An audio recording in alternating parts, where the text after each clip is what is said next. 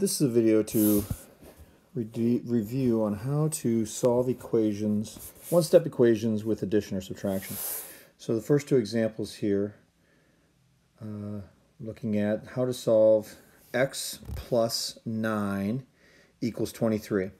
Okay, so I'm going to write that a little larger so I can work off of it. X plus 9 equals 23. And I'm going to draw a bar to describe the situation. So what really I'm looking at here is it's like I have a piece of material, a bar here, and it has two parts to it. It has an unknown part and it has a piece that's 9 long, and the total length is 23. Okay, so if you're trying to figure this out, looking at the bar, you take 23 minus 9, which would be 14. On the equation, we do the equation very similarly, but we always think about with an equation that we have two sides.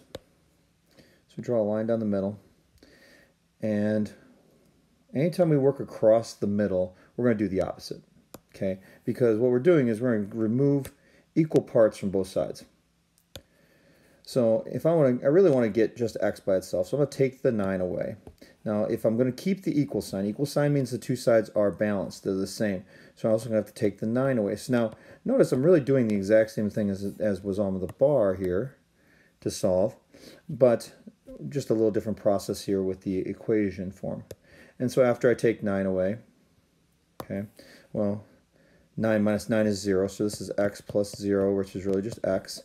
And 23 minus 9 again is 14. Okay, so there's our answer. And with equation, one of the nice things with the equation is we do have a built-in check, and we could do the same thing here. Is, well, if this is really right, then 14 plus 9 equals, and yeah, it does, 23.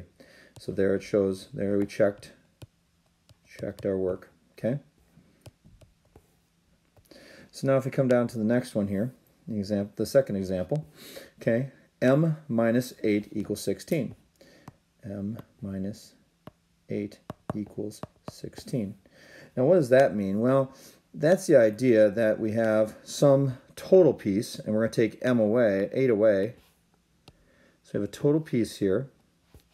We're going to take a chunk of 8 away, and what's left is going to be 16. And the total length now is m. Okay, m is the big piece. Okay, and following through with that, well then m should have to equal 8 plus 16, which is 24.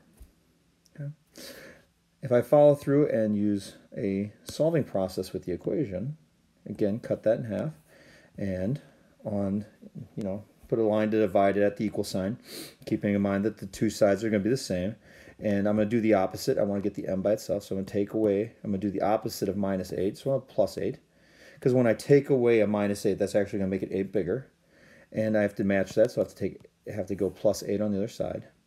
One thing you can think about is always just take whatever's doing to the variable and do the opposite. So the opposite of minus 8 is plus 8. Okay, so I end up with m plus 0, which is just m. That's going to be equal to, and again, 16 plus 8 is 24. And as we did before with the previous problem, I should be able to come over here and check. And on the check, I put 24 for m, so I go 24 minus 8, and yeah, that works out to be 16. So this is our correct answer. Okay. So there's a couple practice problems to go with this worksheet, so complete those and show them to Mr. Wilbert when you get a chance.